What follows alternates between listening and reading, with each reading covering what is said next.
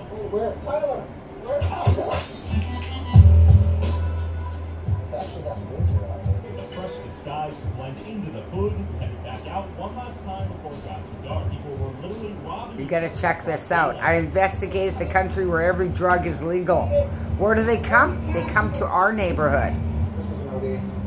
Overdose happening right now. She doing okay? She doing okay? You guys got Narcan? You doing okay? Okay, good. Just want to make sure you're okay, sweetie. It looks like she was overdosing, and as she was overdosing, they're robbing her. Robbing her? Yes. That happens quite a bit. In her pockets. That's crazy. I mean, it looks so much shittier. I don't go out that much because I get worn out from seeing people look like they, you know, come from a concentration camp.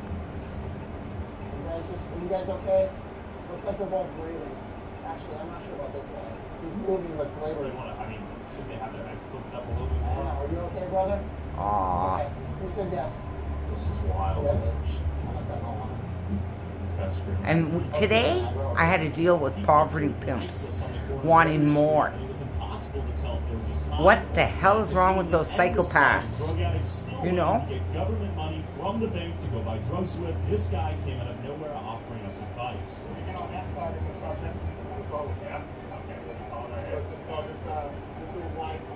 He knows what's up, and that makes me worried, actually. Yeah, let's go this way. Okay, let's go. We've probably been. So this one guy here, the older guy, is a social worker, I believe.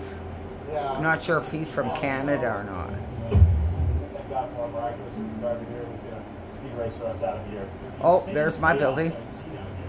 Did I live in? With Eleanor Sturka, member of British Columbia's Legislative Assembly, who wants to repeal the decriminalization of drugs. Now, what was the objective of decriminalizing those drugs? That their idea was that this would reduce stigma. They cite other countries in the world that have had some success with decriminalization. They talk about Portugal, Uruguay, Germany, but there's a huge difference between what they're doing. Portugal, you're not even allowed to smoke outside. You have to smoke inside. There's a huge difference.